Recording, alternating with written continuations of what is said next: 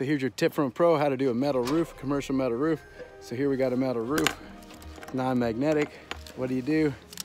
Well, if you want it to look nice and professional, you got these little clips here, the light clip strip, and it's a 2-part clip. This one's brown. You want to make sure the metal's clean, then you just go like that. Then you put a lot of pressure. You can do the same one. Here you pull the back off again. You can see it's really fast, a lot faster than the parapet clip. And it sticks a lot better too. Just go like that, push it on there. Now it's stuck. And then you can just go like this. At the end of the year, you're gonna pull them back off. They stick on pretty good, but then you're just gonna click them right back on next year. Just like that. There you go.